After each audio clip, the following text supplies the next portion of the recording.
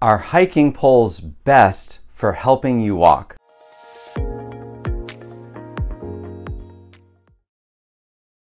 Many people have trouble with their walking. They might be walking with their feet too wide apart, they might be shuffling, or worse, they might be stumbling and falling occasionally.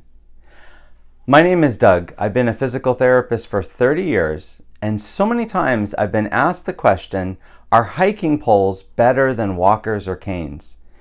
In this video, I'm going to explain to you what hiking poles are, and then I'm going to compare them to walkers and canes to hopefully answer the question of what's best for you. First of all, let's talk about what a hiking pole is. Hiking poles or hiking sticks, sometimes they're called trekking poles, are basically two sticks with a hand strap. You put them on each hand, and as you walk, you use the hiking poles to steady yourself. The way to correctly use them is every time you move your left leg, the hiking pole in your right hand should be in contact with the ground. And then every time you move your left leg, the hiking pole in the right hand should be in contact with the ground. So you're going to reciprocally walk right leg, left leg, and every time one leg is down on the ground, the hiking pole in the opposite hand is also on the ground. What that gives you is basically 4 points of contact with the ground. So not only is your foot on the ground balancing you, but so is the hiking pole with each foot. Now compare that to a cane. A cane is just used in one hand. So if the cane is in your right hand, every time you move your left leg, the cane is going to be on the ground when the left leg is on the ground. So as you walk, you basically have 3 points of contact. You have the cane in the right hand and your left leg on the ground, and then when you bring your right leg forward, you just have your right leg on the ground. Now the last thing to think about is a walker. Now a walker is unique in that there's 4 points of contact on the walker plus your 2 feet. So technically, at certain points in your walking, you actually have 6 things on the ground, and that's why the walker provides the most stability. When you're using a walker, if it has 2 wheels, which is the most common kind, you're going to be pushing it forward and then advancing each leg. So at any given moment, you always have the 4 legs of the walker in contact with the ground, and you have at least one or both of your feet in contact with the ground. So it's very stable. The first way to judge these different devices is by looking at how they affect the normal gait cycle. Normally when you walk, you're standing up straight, your right leg is coming forward, you're standing on your right leg, then you're bringing your left leg forward and standing on your left leg, your arms are swinging. So when you look at using trekking poles or hiking poles, they actually allow you to stand up straight, which is good, and they allow you to swing both arms equally. The poles actually act like extensions of your arm, so it improves your arm swing, which does improve your balance. The other thing is, it promotes a long step length. When you use hiking poles, partly because of the arm swinging, but also just because you feel more stable, you're going to take a longer step length, and that actually makes your balance better. It also helps you get from point A to point B faster.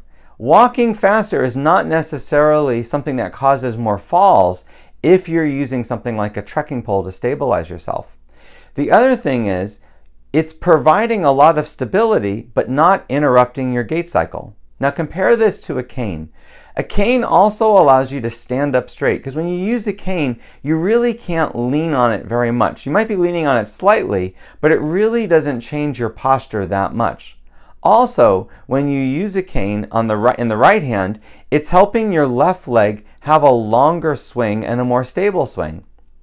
So using a cane is good because it helps you swing more on that one side. The problem with a cane is because it's not on the other side, you might end up taking a shorter step length with the leg that the cane is in because you don't have a cane on the other side. So it actually kind of makes you have sort of an uneven gait cycle, and it can make you lean more to one side than the other. So a cane is definitely good, but it's not as good as the trekking poles when it comes to the gait cycle. Now let's look at a walker. When you use a walker, most people are leaning forward. Just like when you walk with a shopping cart, you're going to lean on it slightly. When you use a walker, your tendency is going to be leaning forward. So that's a problem because it changes the normal way that you walk. When you walk leaning forward, you actually have to use different muscles. You have to lift your legs a little bit higher. There's a big change in your normal gait cycle. So using a walker doesn't allow you to walk with a normal gait cycle, the same way walking with trekking poles does, or walking with a cane. Now, let's look at another criteria, which is how stable you are. Now, if you look at trekking poles, like I said, you're always going to have one trekking pole and 1 foot on the ground when you're walking. And there's times when you're walking, you're going to actually have all 4 things on the ground, the 2 trekking poles and your feet. And if you lose your balance, you have 2 poles that you can put out to stabilize yourself. So it does help you stabilize yourself in the event of a fall, and while you're walking, it provides quite a bit of stability. Now compare trekking poles to a cane.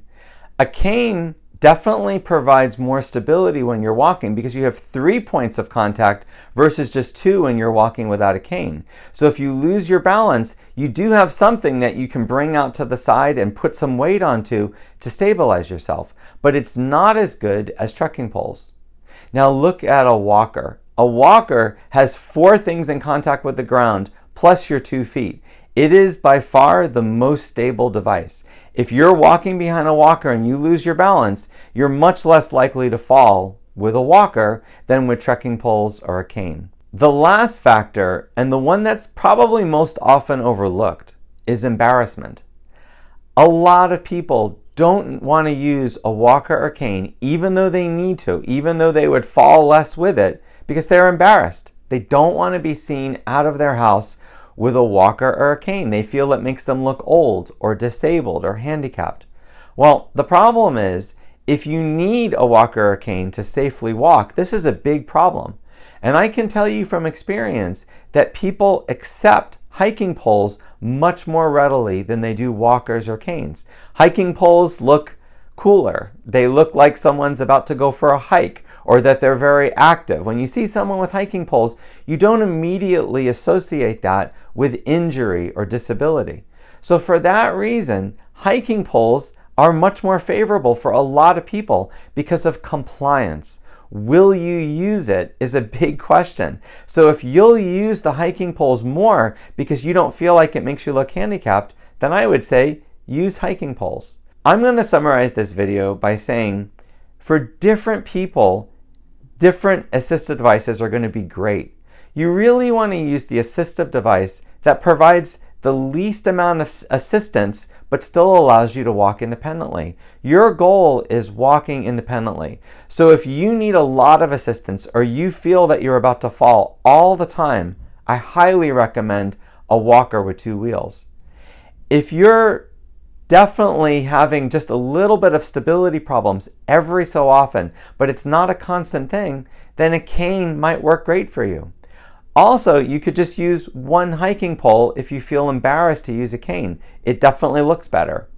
But if you need more stability than just 1 cane can provide, but you don't feel like you need to use a walker, 2 hiking poles can be a great way to go. It can allow you to be stable and be mobile and be less embarrassed, and it's something that a lot of people are compliant with, and I highly recommend it. So the bottom line is, there is no one right assistive device for everybody, but it just depends on your condition, your disability, how good your balance is, and how embarrassed you are. I hope that you found this video helpful. If you want to see more videos like this, please subscribe to my channel.